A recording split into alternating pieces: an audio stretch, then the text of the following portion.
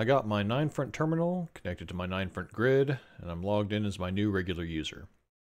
So Rio was made by engineers for engineers. By default, it greets you with this plain gray space. I do like using Rio for development work. Unlike the actual desk I'm sitting at, Rio provides a nice clean space without distraction.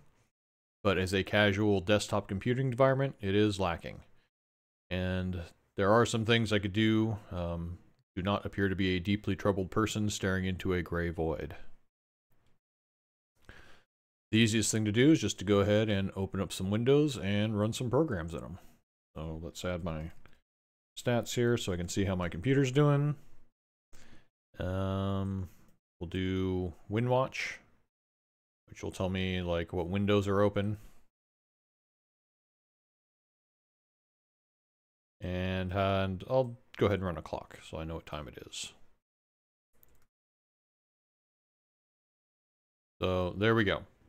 Now, I could open these every time I log in, or I could write a script to do it for me. In order to do that, I need to know what command to run to get these windows to appear with these programs in these locations. For that, I'm going to use wloc, which means window location. So type wloc, and there we go. I get a little list here of all the windows, their coordinates, and what's running in them. And these are formatted as a command. So if I go ahead and get rid of the clock here, if I just take that and tell it to run it, I get a window in that location with those coordinates with a clock running in it. So now I have to put these commands into a script. So I'll go make a script. So my user gets their own bin directory. And if I go there, there's one called RC. Change directory to that. And thanks to the magic of namespaces, anytime I log in, that directory, user the dad bin RC, gets bound to /bin. So it just becomes anything gets put in there, I can just run as a regular program. So I don't have anything in here currently, so I'll go ahead and make dad's desk. I will do chmod to make it executable, make everything in here executable. And there we go. So go ahead and open this up. Make it a shebang bin RC. And then I'll copy over the ones that I want. So I want the, basically these top ones here.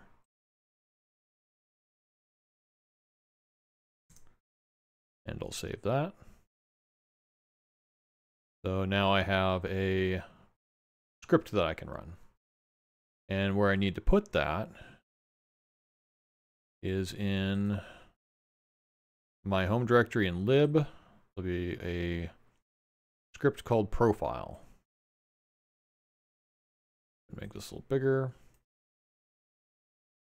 So this gets ran anytime you log in. So here's where it actually does those binds to put your bin and any binaries for the CPU type you're using into bin.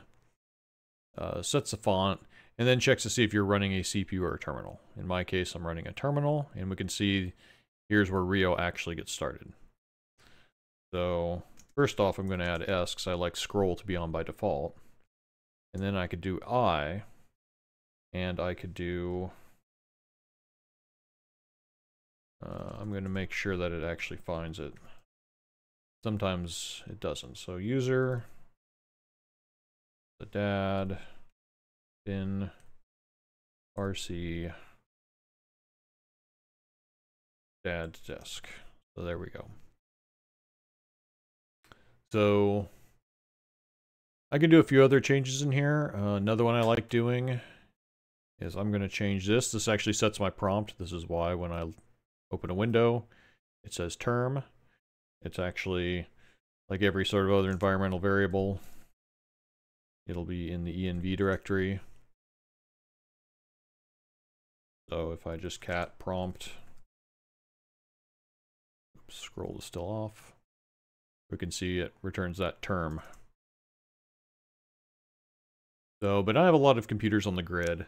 And right now, if I'm in the terminal, it'll say term. Any other, if I log into anything as a CPU case, it'll just say CPU. So I think I'll leave that one the same, but I'll change the CPU one so that anytime I log into a CPU, I'll still get the % sign. But instead, I'll have it pull out the sys name. So I'll go ahead and put that. And now I'm going to reboot the machine to make sure that actually loads up correctly. So I rebooted, and I noticed I forgot to do a thing here. So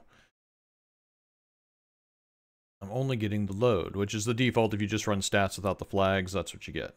So I'm going to go Acme, go back to lib, profile. No, wait, it's in bin. That's what. It is properly running the script, but my script is bad. So go to dad's desk. And I've dealt with this before. So if you could run any sort of flags or arguments after inside this, you have to put single quotes around it. So I'm going to do load, memory, interrupts, syscalls, context switch, and Ethernet. So there we go. And I'll go ahead and reboot it to make sure that it works properly again. FS halt and reboot.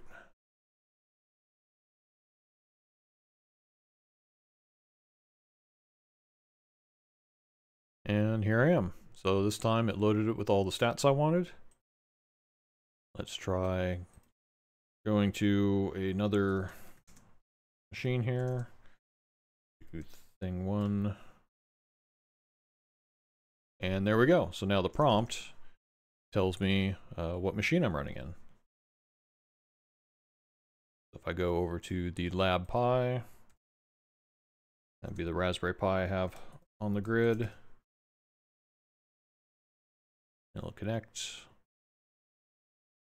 And now the prompt tells me that I'm running on lab Pi. So that's pretty handy. So let's check out some of the other things that can be tweaked here. Let's go back to profile. Let's lib profile. So right at the top I mentioned before, there is the entry for the font that gets used. So the easiest way to sort of like do fonts is you can just sort of open up a window, type font equals and change it to something and then see how it works. But there's a nice little program called fontsel for font select. You could run that. Now the right button will change the various fonts in a type of font. So these are different couriers you could choose. The middle button will let you pick, you know, sort of different font families. So here's Deja Vu Bold 12, Bold 16, 18. The Unicode one looks a little bit better.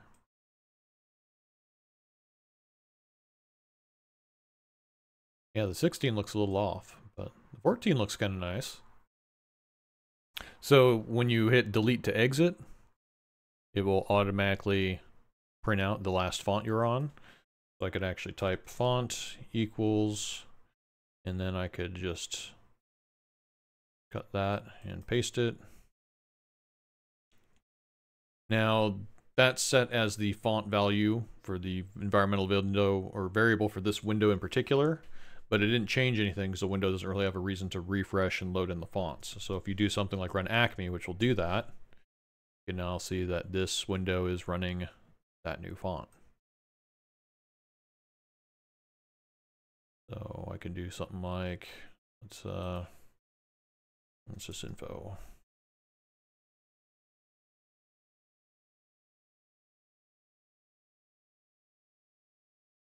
So there we go. So that's one way if you want to change the fonts. Oh, it's trying to find the firmware for the Wi-Fi card that's on there. I'll have to do a video soon, like on how to configure that. Or I did one recently, so if you dig through my past videos, there'll be one on it for this particular machine. But anyway, so that's how to change the font if you want to make the font look different too. Another one, if you want to like make your life a little bit easier, you're just used to sort of like, you know, the way a lot of other computers do stuff. I'll have a link down below for where to find this. It's from Telefill 9, and it's a little program called vdir. It's like for visual directories, and it gives you, you know, your typical sort of, you know, little file system browser here. So it works a little bit like Acme does as far as the buttons. So if I right click on bin, it'll open that. I can do RC, it'll open it. If I click on it, sometimes it'll open it. I'm not sure. Whoops, wrong button. Sometimes it'll open it in SAM, but it isn't super consistent. The middle click gives you the option to rename or delete. You have an option over here to make new files or new directories. If you right click on the house here, this will take you back to your home directory. This goes up a directory, so you can go up to there. And if you click on this one, it lets you type in something. So I could go to sys source, hit enter, and it'll take me there. So it doesn't really let you move files around or anything like that, but it is kind of a nice way to, like, you know, browse through the files without having to, you know, type ls and stuff like that all the time. And finally, theming. So this is always one that comes up. I did a video on how to do it manually by actually going into Rio and changing the values in it, recompiling it. But there's also a patch, and I'll have a link to it down below, that you can apply that does a much nicer system. So very Plan 9-like in that it will add a file to the dev directory called theme. And oops, cat, you can read it, and it will have various values. Now you could deliberately change some of these, like if I want to make, I can echo, let's do Rio back. If I make it all zeros, 0, 0, cat that into dev theme. It will set the background color to black, and it will force the screen to redraw to actually apply it right away. Something you can do is you can actually put all the settings you could possibly want into a file and then put that in. So I could, let's see, I guess left in Galinda's directory.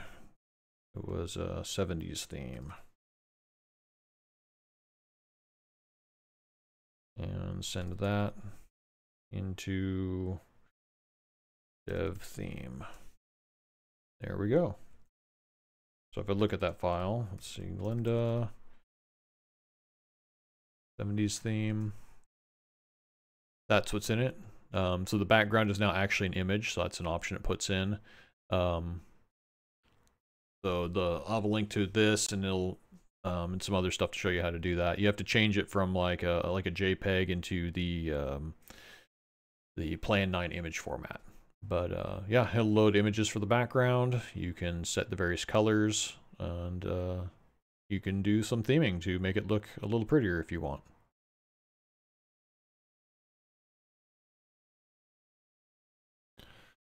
And finally, I'll put a link in the description to this webpage. This is basically the one-stop shop for everything you may want to do with Plan 9 or 9 front as a daily driver. I'll also put a link to another video I did running like desktop type apps in 9 front, but everything in that video is also covered in this guide here. Matter of fact, the instructions for doing the theming stuff are also in here. You know, how to convert the background images. Yeah, there it is there. You can use that command to convert JPEGs into images and then load them as your background. So hopefully you find that interesting, and as always, have fun.